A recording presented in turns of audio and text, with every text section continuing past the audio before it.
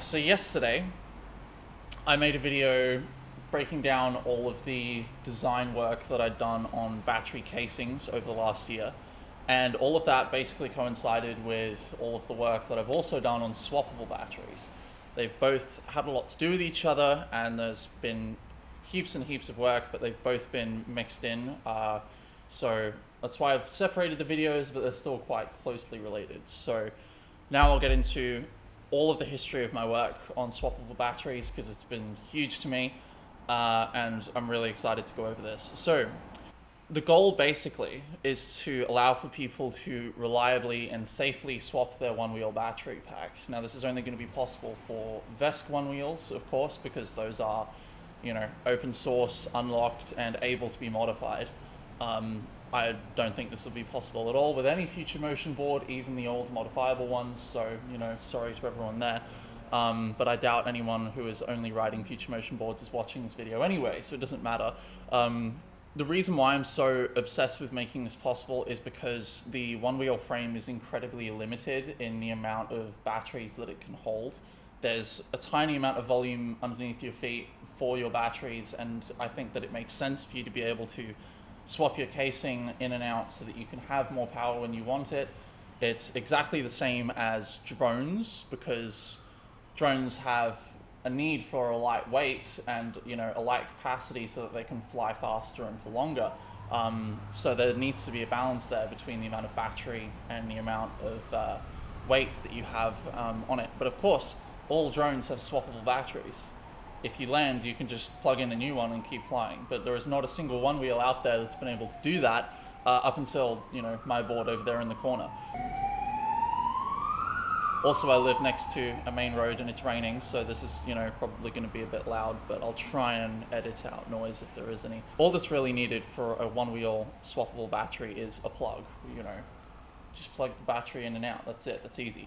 But the issue is that there is a huge spark every time you plug your battery in. The VESC controllers that we use have big capacitors on them, which basically act as their energy banks for instantaneous power and, you know, control over the power to the motor.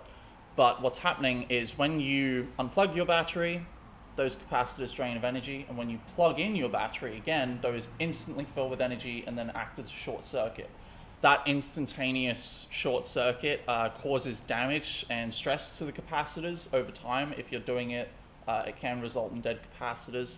And it also stresses the contacts of the plug that you're using.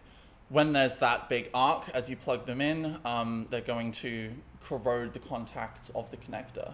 So in order to get around that, we need to create a pre-charge circuit so we can fill up the capacitors of our VESC before we plug in the main plug, and that way we'll get around the arc and we're not going to have any issues at all.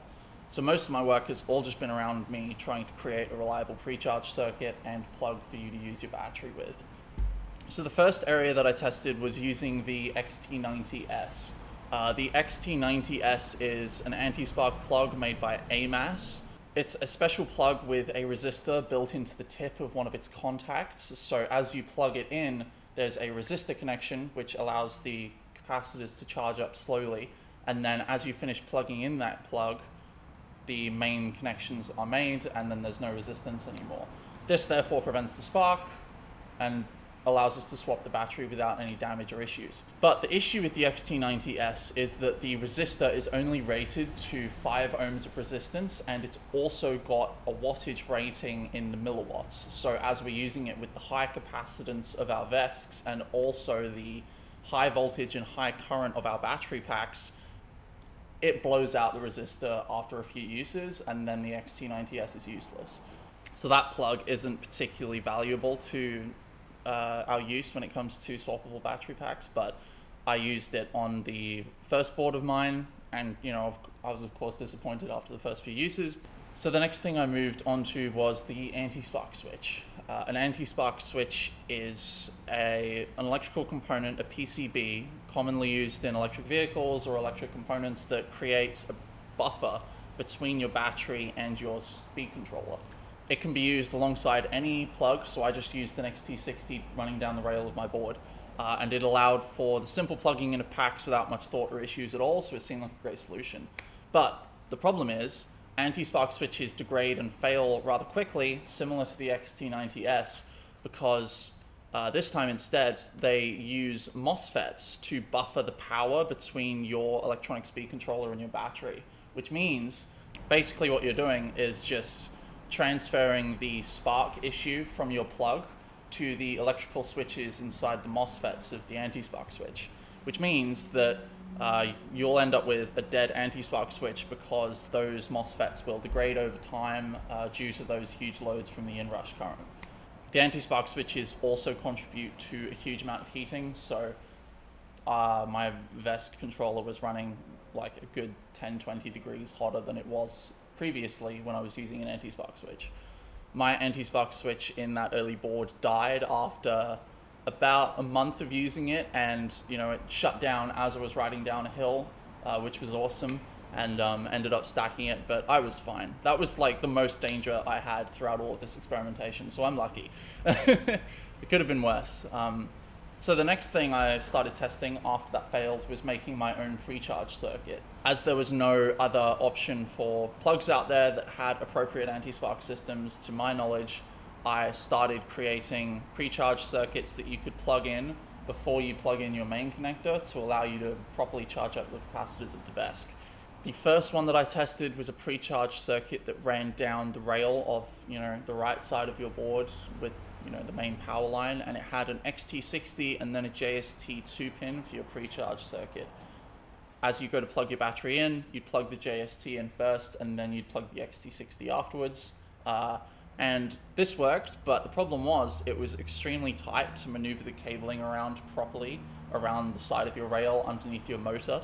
And finger room was extremely limited to the point where it was really hard to plug or unplug the battery, and it felt super dangerous to do, and it was extremely difficult. Also, at one point, whilst I was using this system, one of the JST plugs actually snapped off, and then the two tiny circuits that it was using, the two tiny wires that it was using overlapped and then sparked. It was just a big woof of fire. So, it was not great, and that was the issue with that was, of course, how hard it was to maneuver everything just around the side of your rail. So I stopped using that method, and I started working on the next thing, which was just taking that same pre-charge circuit, but then moving it around to the tail of the board into one of my custom battery packs, and allowing you much more maneuverability with those plugs, much more finger room so that you can plug and unplug things properly. And of course, I upgraded those JST plugs so that you'd have a much stronger wire setup and contact. This was great, but the problem was I wasn't super happy with it because it required you to use my fully custom casing. You had no option to use anything else, which I wasn't a fan of. And also the waterproofing was a bit sketchy because the cables were just completely exposed out of the tail. I had tried to waterproof them with foam, but that wasn't particularly excellent in my eyes. So I started working towards the next idea, which was using an XT60 with a better build quality, properly mounted into the casing, and it was connected to a main line down the rail. That rail connection, which the XT60 would slide into, was attached to the rail by using the bolt that falls through and connects the fender to the board usually.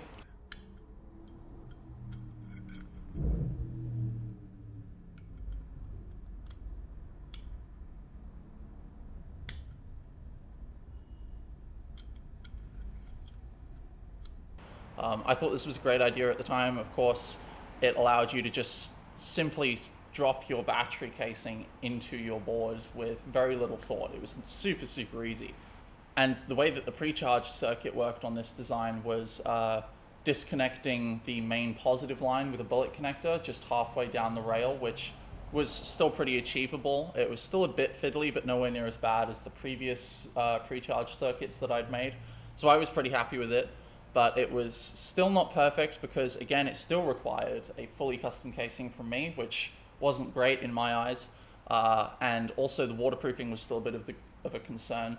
Whilst I'd made it such that the XT60 was completely waterproof into the casing, the contacts were still exposed, and there wasn't a super easy way for me to deal with that.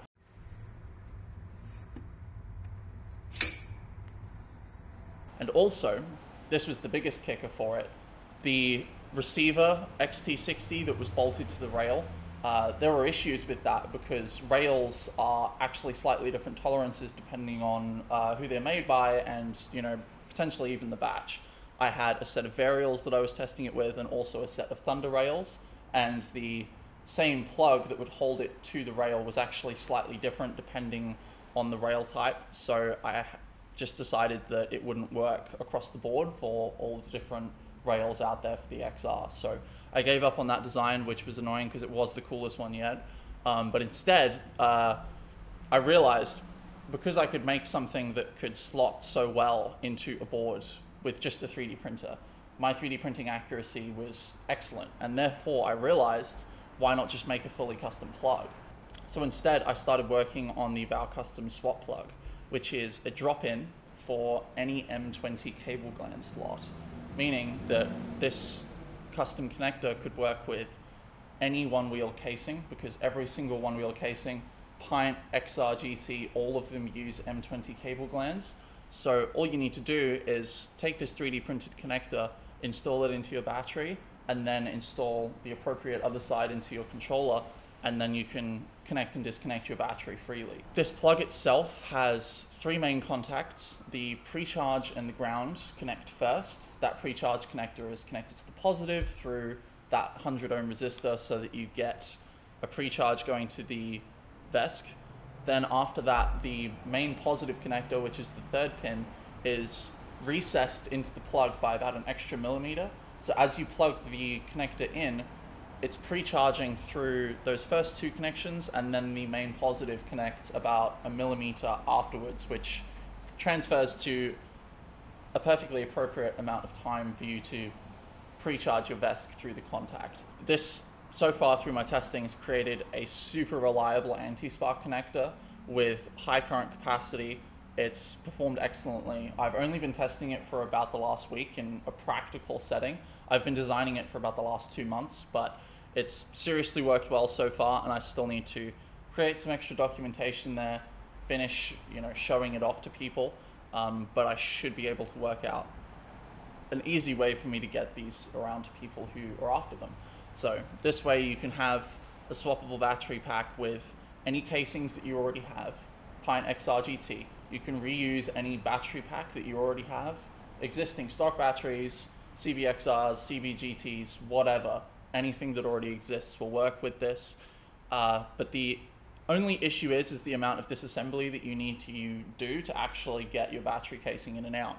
Because some one-wheel casings have the plug sat at an angle into the rail, in some boards, and I'd recommend in most cases, removing the rail from one side of the board so that you can easily connect and disconnect the plug, because it is still quite a tight fitment. I've done that so that you can have a good reliable connection, but you won't have an easy time removing your battery from the board. I feel like that's the best way to go. It still only takes 3 or 4 minutes for you to swap your battery in and out, but that way you know when you're riding that your connection is secure and the structure of your board is safe. There is a way of course, there are heaps of ways, as I've tested, for you to have a swappable battery whilst making it so that your battery just slaps in and out, but that comes at a risk of potentially reducing the strength of your board and also the, you know, strength of that connection too. So far from all of my testing, this is definitely the most reliable way to go, and I'm extremely happy with it. Super interested in seeing what people think, and I hope to be making a bunch more documentation for it over the next week or 2. I need to make a video showing off its use in a practical setting. I'll go out and ride with my plug probably this next week and properly show off how it works in video. So yeah, that's basically a breakdown of all of the work and testing that I've done to make a swappable battery work, and hope someone found this super interesting. If you have any questions, then let me know, and hopefully you find it useful for your board in the future at some point as well. So yeah, that's that.